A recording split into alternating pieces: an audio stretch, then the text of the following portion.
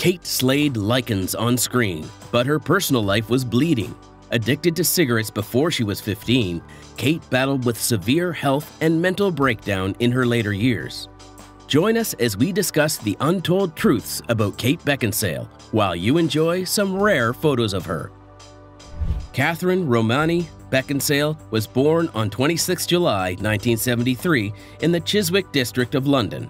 Her parents were actors Richard Beckinsale and Judy Lowe. She had her first TV appearance when she was 4 in an episode of the British biographical documentary, This Is Your Life. Kate, born into luxury, was having the time of her life until an unexpected tragic event hit her family and left her traumatized forever. Richard Beckinsale, Kate's father, died unexpectedly from a massive heart attack. At the time of his death, his wife was in the hospital for surgery to increase their chances of having another baby. Kate struggled to recover from this, and it made her always believe that tragic things would happen to her.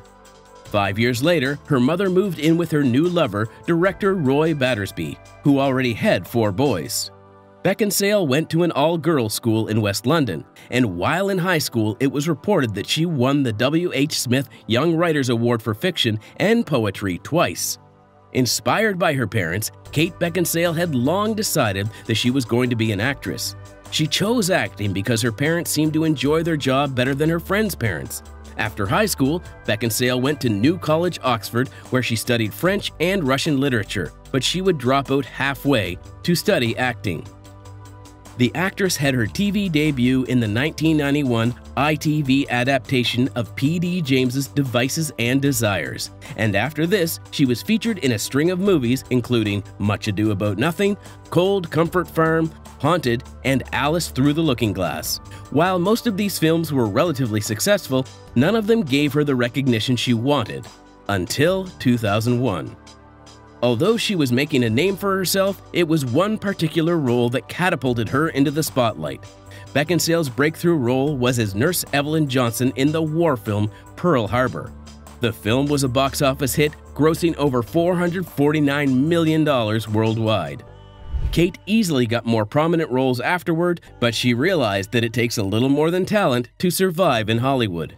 Kate most probably would have gotten another big chance had she missed her slot at Pearl Harbor, but the actress said that she was almost rejected because of her looks. Kate said that her younger self would have committed suicide because of what the director said to her at the audition. There have been many speculations on why director Michael Bay still chose her for the role. Kate believes he chose her because she was not too attractive. "I don't think I fitted the type of actress the director had met before," Kate said. "I think he was baffled by me because my boobs weren't bigger than my head and I wasn't blonde." But here's what the director said about the audition.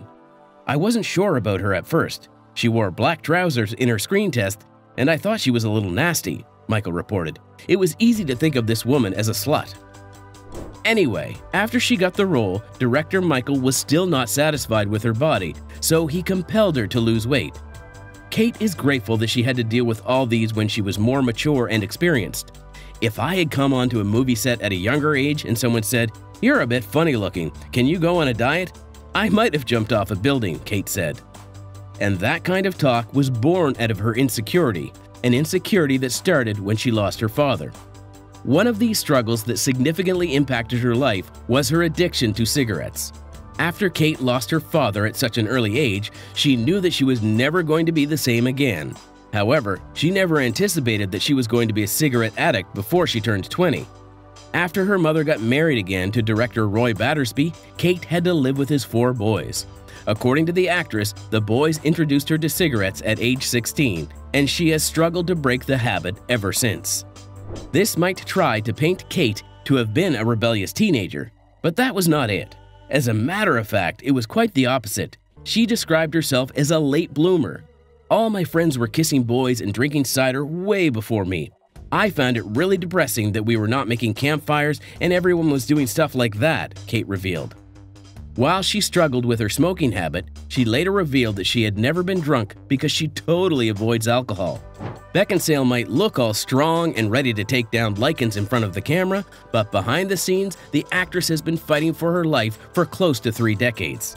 Unfortunately, her battles didn't stop at cigarettes. Kate had a mental breakdown at age 15, and after that, it had been one nasty episode to another. It was so severe that she had to go through 4 years of active psychoanalysis for her to be able to live a normal life again. She reportedly suffered from anorexia and weighed 70 pounds at the lowest point. Kate, on how she was able to pull through such difficult times, said that she had to learn and practice meditation, and also cutting down on her caffeine intake proved to be very helpful too. She also acknowledges her biggest support system to the women in her life, and so encourages women to have gangs of girlfriends. I think that's how we process things. It's how we support each other. It's how we mirror the experiences we're having, Beckinsale shared. Kate might have described herself as a late bloomer, but when it was finally time to put herself out there, the underworld star did not hold back.